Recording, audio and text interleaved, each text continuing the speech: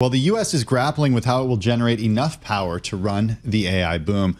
Our own Josh Saul reported yesterday that regulators in Ohio, which is a key data center market, ruled that data centers will have to pay for some of the energy requests, regardless of whether the electricity ends up being needed. The way that data centers pay for power has become a controversial point as the facilities consume more electricity, forcing costly infrastructure spending on new transmission lines and power plants.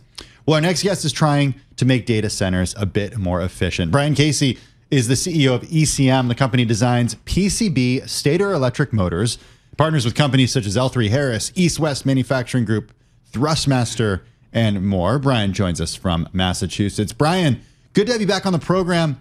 It's been over a year since we last spoke to you. I want you, please, to remind everybody where exactly your company plays, because you essentially offer this software solution, this sort of full stack solution when it comes to designing something that's incredibly important to everyday use. Yeah, thanks. First off, thanks, Tim. Thanks for having us on again. It's great to be with you guys.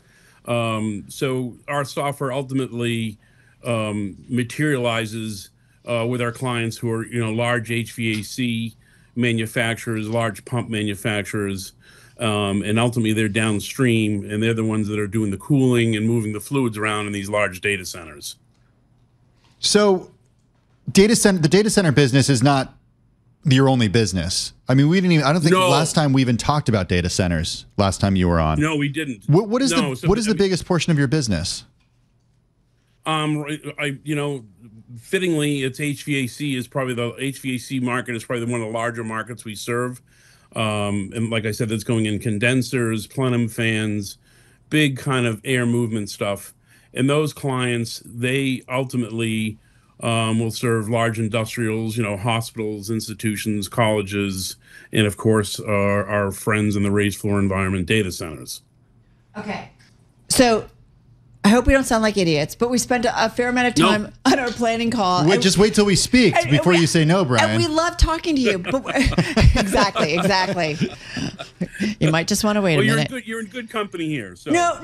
But it's just we were trying to really, truly understand what you guys do so that as we talk with you and the Bloomberg audience listens. I mean, you guys are a manufacturer? No, so you think of any electric motor that's out there in the world right now. It's made with a copper winding, expensive kind of copper. As we know, it's 50% more expensive today than it was this morning. And we remove all of that madness of windings and complex kind of infrastructure to build that. And we utilize printed circuit boards, which we see right here, like the kind of the green board you see back of the computer. Right. And we use it in etchings. And I'm going to turn this in the profile so your users can see it, and those that are listening, this is super ultra thin. Wow. So we are like 7 to 8% of the total copper used in a traditional wound motor, and as a result of that, our software helps people print these things. They actually print these at a PCB house, and then our clients who have mechanical skills and the ability to assemble take these units and they make them into electric motors that are used in gaming, robotics, HVAC, pumps, automation, haptics. So we have a pretty diverse group of clients. But as far as our discussion today, we do a lot of our work does support HVAC and air movement. Which makes sense in terms of all the data centers that are being built out. For those who are listening on radio, and you did a great job, Brian, of saying how thin it is, but that's basically it. It was like a thin disc. Like if we all just think about, I don't even, it's pretty flat. So, to give us an idea.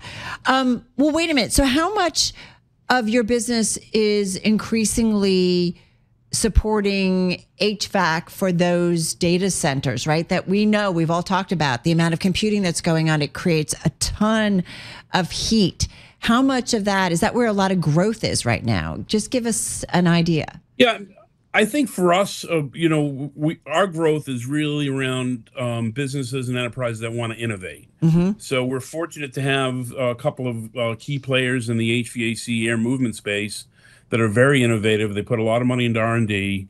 They've been working with our technology for several years, and they're now commercializing it with their distributors and with their clients.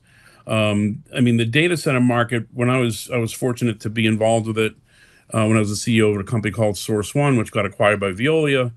And, we had energized 35, 50 million square feet of data center space. But back then, and this is the early 2000s, a 50,000 square foot data center was big. But now that's a very small data center. And you're looking at most data centers now, they're being built are the size of a Walmart. And there's enough energy in there. So next time you see a Walmart, that's enough energy for both the towns of Rockville and Garden City. So picture a bedroom community outside of New York of 50,000 people, and everything that they use, all those residences, all those businesses would use the same amount of power that you would see in a Walmart, the building that size. That's how, when people throw the numbers around, that's how exponentially big this power consumption is. And in our technology, in some small way, we're able to address it at the facility level with very efficient motors. So we're super tight, super light. So this way you can actually move more air.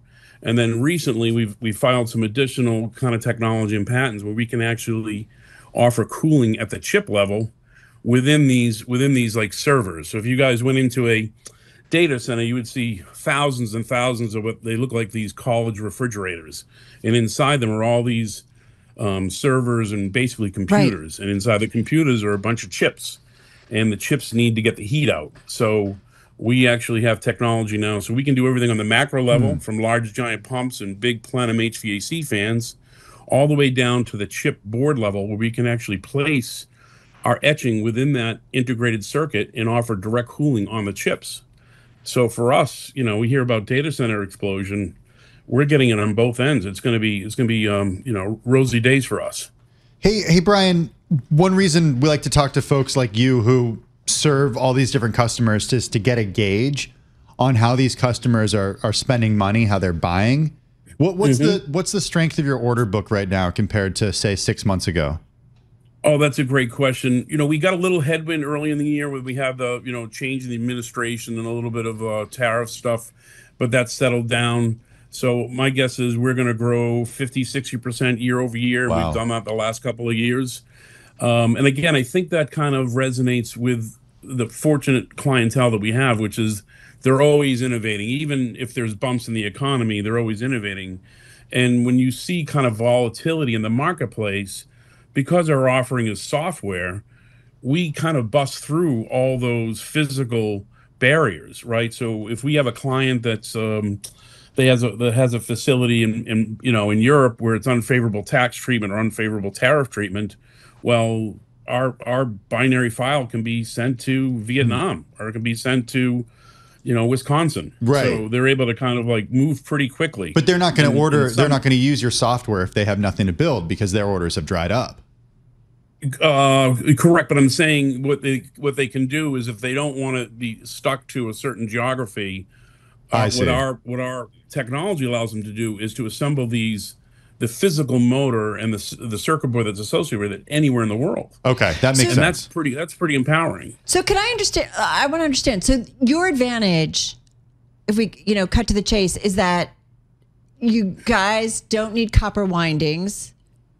Correct. Which we know copper is expensive, Carol. And it's a lot more expensive than it was based on the latest tariffs from President Trump. At the same time, you make things more efficient at a time when we Correct. know the power demand is amping up exponentially, right? A lot of it because of data centers. And so if we can make things more efficient, that's going to be better on so many different levels in terms of cost, in terms of environmental impact, a lot of things. Those are the two key advantages. Yeah, and one of the big drivers for us that our clients select us on is form factor.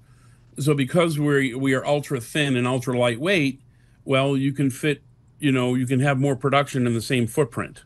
So in a data center environment, you've invested, hundreds of millions, if not billions of dollars in a facility. And if we're able to, improve the program space, i.e. give them more room to put more servers, because our clients who are using the technology are able to reduce their footprint on their big plenum fans. And we're talking like a 50, 60% weight savings in area savings, like all of a sudden they're able to, fit more product inside their program space. Brian, So, we may be downstream, but we have a very significant impact on these other businesses. got to ask you, because you're at this intersection of energy and technology, right? And I just think about, Yes. Tim and I talk about it all the time, AI certainly every day, in terms of the demand that just seems to continue to grow, and then the energy needs to meet it, to be able to do it. Are we going to have a crisis of some sort? It's literally gone nuclear, and that's no pun intended, as you guys. But that's going to take talked about time. So that's why I'm saying, is there going to be some sort of crisis where there isn't going to be enough power to meet everything that's needed, or the demand? I think our friends, the utility companies, are gonna be in for I think some tough planning. The power pools are gonna have some tough planning to do, like, because you picture a building the size of Walmart, and all of a sudden they're like, well, I want 80 megawatts. Like, that's just like, we throw those numbers around and people are like, oh, okay, 80 megawatts. What is that? Oh, like I said, it's like a small city of 100,000 people. So that's a lot of planning, a lot of effort in the utility company. I think what the big kind of data centers are doing, like DC Blocks and Crusoe and Amazon, and our friends at Meta, they're just taking matters in their own hands. They're building their own generation sources. Yeah, it's just kind of all interesting how this is merging together. Brian, come back soon. Brian Casey, Chief Executive Officer of ECM. Coming up next, Eric Adams, some highlights from our interview earlier on Bloomberg.